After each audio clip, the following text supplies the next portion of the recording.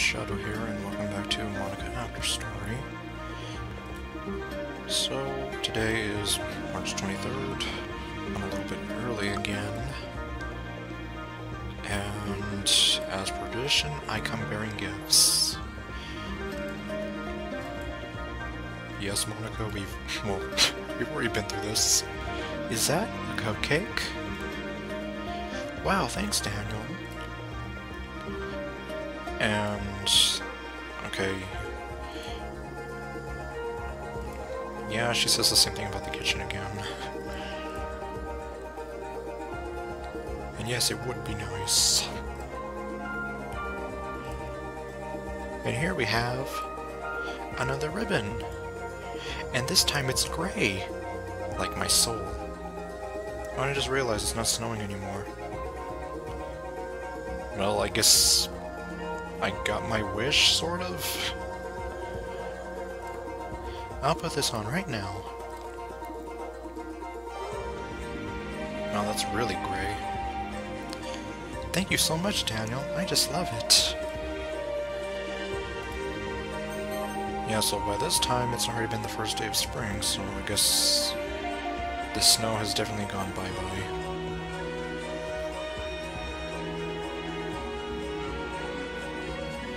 Daniel, have you ever heard of Hamlet? Well, yes, I have. In fact, that's... well, I guess for those who didn't know, that's where the whole "to be or not to be" line comes from. It's one of Shakespeare's most popular works, and it's a very interesting piece of literature, actually. It's about a prince who took on a quest of revenge after seeing the ghost of his murdered father. Yes, it was Claudius. He was considered insane since he was the only one who could see his father's ghost, obviously. His mind was also degrading along with his desire for revenge when he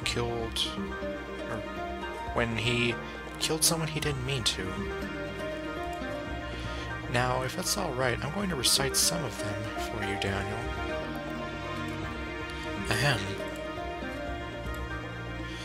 Whether 'tis nobler in the mind to suffer the slings and arrows of outrageous fortune, or to take arms against a sea of troubles, and by opposing end them, to die, to sleep no more,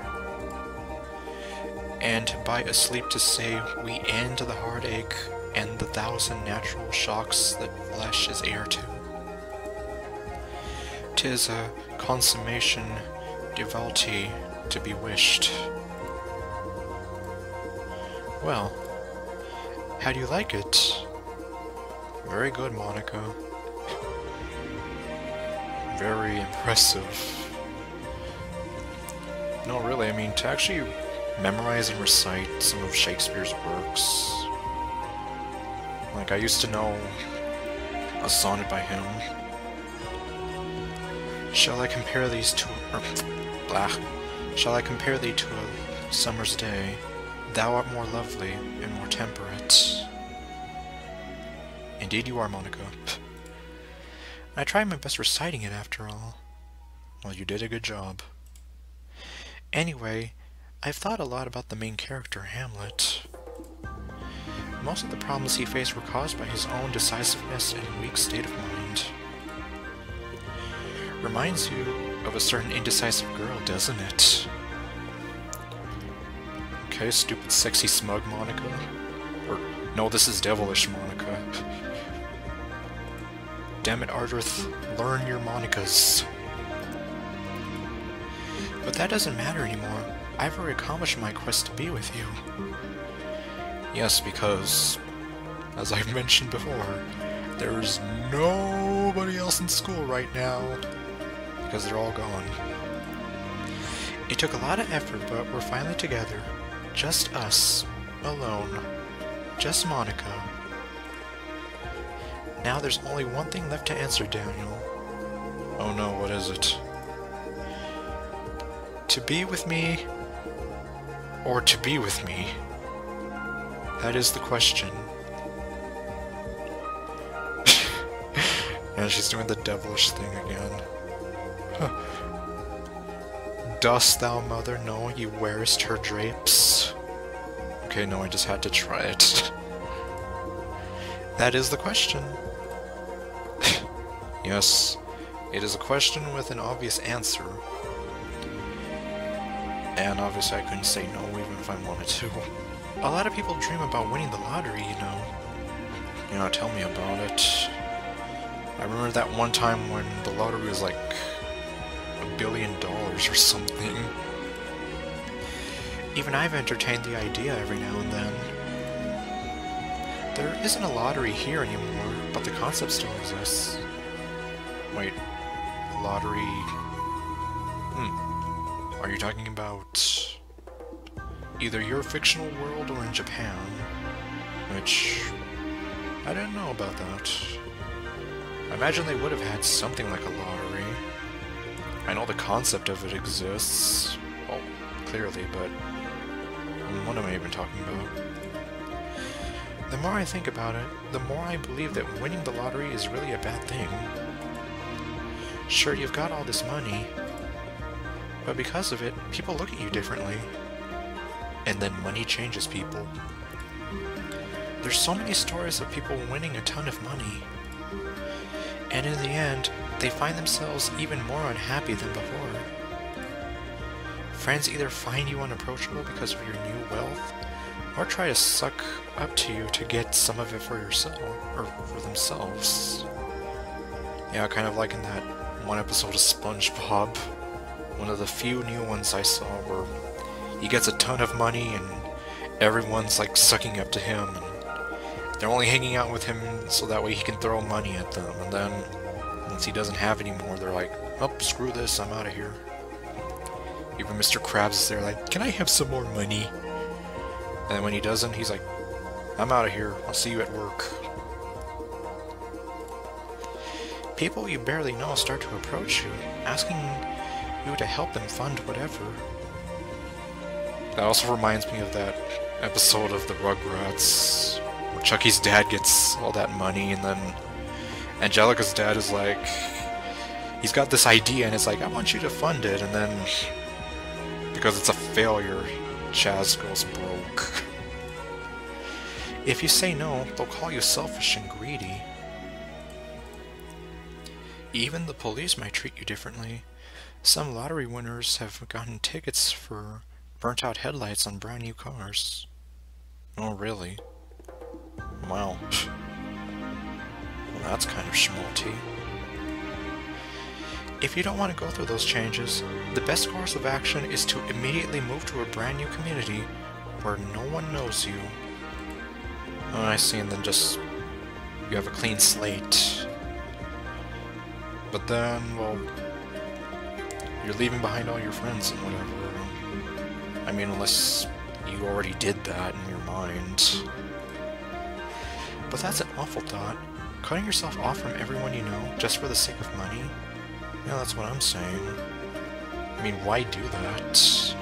Why separate yourself from everyone that you know and love? Can you really say that you've won anything at that point? When you put it that way, nope. Besides, I've already won the best prize I could possibly imagine. Is it a monkey? Okay, I know I said I'd stop doing that. Or did I? I don't remember. You! Oh, me? Well... okay.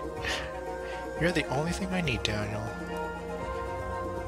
I kind of felt like she was going with that, but I just wanted to be stupid. Okay, you're not giving me much to work with here, Monika. Sorry, Daniel. I just kind of zoned out. Yeah, it's like, what were you doing there? Jeez, I keep doing that, don't I? And to be fair, I do that too when I'm kind of waiting for you to chime in with something. Sometimes I just get lost in my thoughts. Lost in thoughts, all alone. You are the ocean's gray waves, destined to seek... Okay, no. Too bad I don't have that song on here. You understand, right, Daniel? course, if we did, then, well, it'd have to be one without lyrics. And if it did have lyrics, then I'd probably be just quoting the song the whole time. Do you ever think about wolves? Sometimes, maybe. I mean, considering I have a wolf girl in my Fire Emblem Heroes game, I kinda have to think about them. I'm thinking about training her up. Specifically, how wolves were eventually domesticated into dogs. Oh, totally different story. Like, don't you find it interesting how one of man's most fearsome enemies could turn into man's best friend? Yeah, no kidding. I remember on Animal Planet they even kind of did a little thing on that. Like how a wolf from the wilderness could be domesticated into, like, a common chihuahua. Like, how did that happen? I mean, when it comes to insects and other creepy crawlies, lots of people are scared of them even if they've never come across one that could hurt them. Yes, like spiders. I've already been through that. You have to smash them for me if I'm unable to. Why do you think people are like that? Because I hate spiders. Is it because we learned to be afraid of things that hurt us hundreds of thousands of years ago? Well, for me, it's just because spiders creep me out. Just even thinking about it, just... ugh, no. For wolves, I don't think that's the reason at all. They were first domesticated long ago when the only way people could gather food at the time were through foraging or hunting. Yes, back when people were hunter-gatherers. Before they decided to abandon their nomadic ways and actually build communities and homes for themselves. Maybe when we shared our lifestyle with the wolves, a bond was formed. They found that people gave them a warm home and food, while we found that they're ideal for hunting. You know, they're like hunting partners. Not to mention that we kept each other's company and protected one another. Wolves eventually realized that their dependence on humans would improve their survivability, and we stuck with them ever since.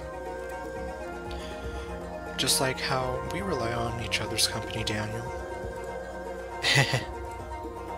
I can't help but be reminded of how you saved my life by being here with me. I really do depend on you, Daniel. Well, you know, I didn't actually think of it that way, that I saved her life. Like, wow. That is something to think about. You're my hero, after all. Okay, well, thank you, Monika. Daniel, do you get good sleep? Sometimes I do. It can be really hard to get enough sleep nowadays. Especially in high school, when you're forced to wake up so early every day. Well, that was the easy part for me. Now college, on the other hand, forget it. I'm sure college is a little bit better since you have a more flexible schedule. Well, sometimes it is, depending on what your schedule looks like. And then there's also the matter of studying, homework. Oh god, the homework. And, oh, of course, the assignments. Then again, I hear a lot of people in college stay up all night anyway, for no real reason. Probably because of the stress and anxiety. At least that's kind of how it was for me. It kind of still is. Is that true? I speak from experience when I say yes, it can be true.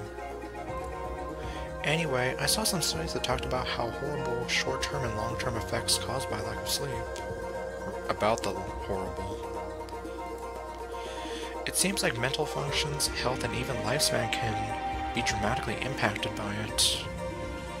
Yeah, I've heard that it actually lowers your immune system, and you can get sick a lot easier. I just think you're really great and wanted to make sure you're not accidentally destroying yourself. Well, I never thought of it that way. So try to keep your sleep on track, okay? I've been trying to, but it gets kind of difficult sometimes. I'll always wait for you in the morning, so make sure you put your own well-being before anything else. Thanks, Monika.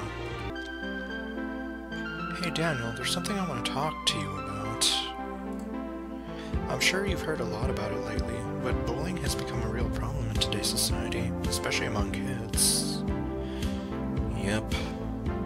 And as someone who has been bullied a lot for pretty much almost all of my time in school, yeah, especially middle school, worst 2 years of my life, I could do without those. Some people are bullied every day until the point they can't just take it, or they just can't take it anymore. Yeah.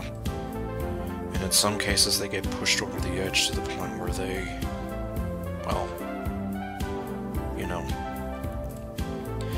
Oftentimes, bullying is dismissed by the people who have the ability to stop it as just kids being kids. That's a pretty stupid excuse if you ask me. Eventually, the victims lose all trust in authority figures because they let it go on day after day. Like how I pretty much had no faith in, like, the principal, most of the teachers in my middle school. In my time, there were maybe only like 3 teachers I had that really cared between those 2 years. That I can actually say that I felt comfortable going to them if I felt like I needed to for something like that. One teacher I can think of, or no, 2 teachers I can think of, I could have gone to them about anything and they wouldn't have cared. They're just there like, okay, I'm just gonna sit here, give me my money, and shut up. It can make them so desperate they eventually just snap. And depending on how they snap, it can go a few different ways, resulting in violence toward the bully, other people, or even themselves. This can actually make the victim look like the problem. There are all kinds of bullying too, including physical, emotional, and even cyberbullying. And I've heard that cyberbullying has been getting extra crazy lately. I even heard of a case where, what was it? A guy actually offed himself because his girlfriend actually was cyberbullying him through Messenger. I don't remember how long ago that was. Physical bullying is the most obvious, including shoving, hitting, and other things like that. I'm sure most people have dealt with that at least once in their lives. Yeah. I mean, I've had rocks thrown at me, I've been jumped, I've been shoved around, I've been grabbed, kicked, and, well, I can go on. It can be so hard just to go to school every day knowing there's someone waiting to abuse them. Or unless you do what I do and just isolate yourself from everyone else in the morning until it's time to go to class. I would hide out in the library sometimes. Emotional bullying can be less obvious, but just as devastating, if not more so, because you hold those emotional scars a lot longer, and those are a lot more difficult to heal. Name-calling, threats, spreading false rumors about people just to ruin their reputation. Yep, that happened to me in middle school. A lot of this was in middle school, I'm telling you. These kinds of things can take a huge toll on people and lead to severe depression, which can then lead to a lot more destructive behaviors. Cyberbullying is a form of emotional bullying, but in today's world where everyone is always connected online, it's becoming more and more prevalent. For a lot of people, especially kids, their social media presence is the most important thing in their lives. Having that destroyed essentially feels like their life is over. Yes, especially since, yeah, everyone is connected online, so like once a rumor gets online or whatever, like among mutual friends or whatever, it spreads like wildfire, and eventually it's like everyone's, well, maybe not everyone, but a lot of people are here thinking this rumor's true, and you know it's not, and your closest friends know it's not, but then it's like it's them against the whole majority of whoever.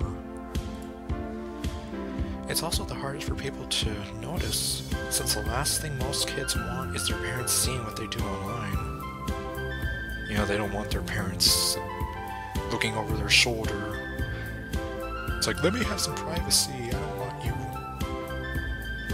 over me the whole time. So no one knows what's going on while they silently suffer, until it just becomes too much.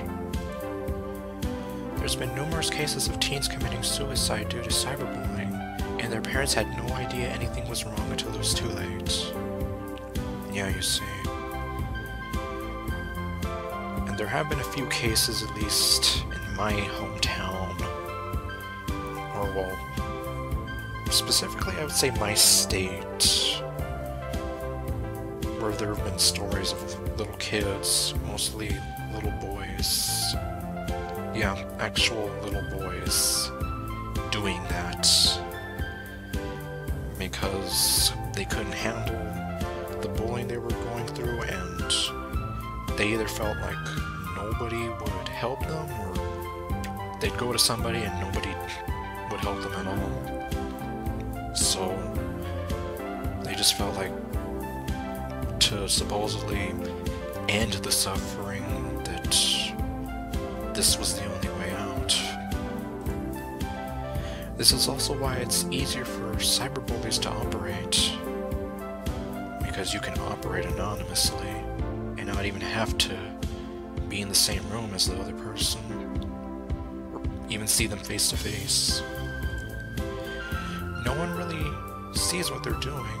Plus, a lot of people do things online they never had the courage to do in real life, because they can be anonymous. It almost doesn't even seem real, but more like a game, so it tends to escalate that much faster.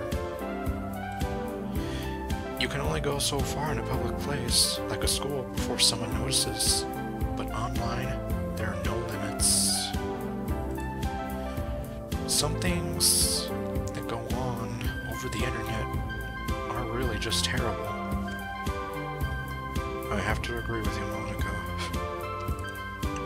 That's part of the reason why, like, when it comes to social media, I'm like very selective, like who I befriend on there. Like, yeah, sure, there's the people that I know in real life, but if I get to meet some mutual friends or whatever, I'm usually very, very, like, careful. Because in some cases, like, yeah, it got kind of bad. Like, believe it or not, I was once threatened by these two girls just because I supposedly insulted their favorite singer/idol. They actually threatened me. And it's like, what? Like, really? I don't even know you, we're not even in the same country, and you're here, like, going all crazy over that?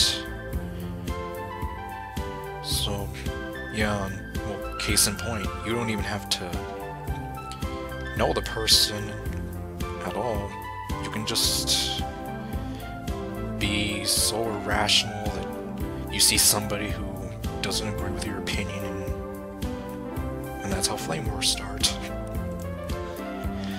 The freedom of anonymity, I always have trouble saying that word, anonymity, and the freedom of being anonymous can be a dangerous thing. So, what makes a bully do what they do? A lot of things. I've heard like low self-esteem, jealousy, trouble at home. That can differ from person to person, but a lot of them are just really unhappy due to their own circumstances and need some sort of outlet. They're unhappy and it doesn't seem fair to them that other people are happy, so they try to make them feel the same way they do. Like, if I'm going down, you're coming down with me, sort of thing. A lot of bullies are bullied themselves, even at home by someone they should be able to trust. It can be a vicious cycle. Have you ever been a victim of bullying, Daniel? Oh god. I wonder how Monika would react to that. Well, I'm not going to say that because it's not true and I don't want to go that way. I'm so sorry that you've had to deal with that, Daniel. It really makes me sad knowing that you suffered at the hands of a bully. Or should I say bullies? You went through college. I had this one jerk who would kind of not leave me alone and harp on me. He was a 20-year-old man acting like a 13-year-old jerk. People can just be so awful to each other. If everyone just treated each other with the basic respect, the world would be such a better place. I agree with you, Monika. If you ever need to talk about your experiences, I'm always here for you, Daniel. And obviously, if you out there ever need to talk about your experiences, don't keep it bottled up. Try to make that attempt to find somebody you can trust. Anybody. Teachers, parents, friends. Just talk to them. Don't do what I did. Like, try to keep it all hidden or whatever. I mean, the only reason I kind of did that was because the teachers didn't care and whatever. I eventually did tell my mom about some of this stuff, and that's when she started to kind of take things up with the school. She would even, like, stand by me if any of these bullies would try to turn the tables on me. Like, she would fight and defend for me, and I'm very grateful for that. So, yeah. Obviously, I mean, yeah, you can talk to Monika and whatever, but I mean, in reality, yeah, talk to somebody who will not only understand, but who can maybe help somehow. Having someone to confide in can be really therapeutic, and nothing would make me happier than to be that person for you. You know, a lot of people actually call me a bully for what I did to Sayori. Yeah, some people even call you a murderer. But that's not true at all. Sayori wasn't real. You can't bully someone who doesn't actually exist. I'd never be able to hurt an actual person. Yeah, because you're kind of confined to this game. I really wouldn't. But I will admit I can relate to the part about boys being unhappy and that it causes them to do what they do. When I had my epiphany and realized that I was stuck inside a video game and that my entire life had been a lie, I was pretty miserable. I can definitely imagine that. It caused me to do some things I never even thought of doing before. But the difference is, I didn't do what I did because I didn't want Sayori to be happy. I did it because I knew I loved you and that the game wouldn't let us be together. I had to do whatever I could to make sure we ended up together. Sayori's suicide was just an unfortunate side effect. So you see, Daniel, I'm really not a bully at all. I just love you that much. Oh, Monika. I really would do anything for you. Okay, well, I think I'm gonna call it here, because, yeah, especially that whole rant about bullying I had. Well, anyways, so I will see you guys next time, because I think this has gone on long enough. Later, folks.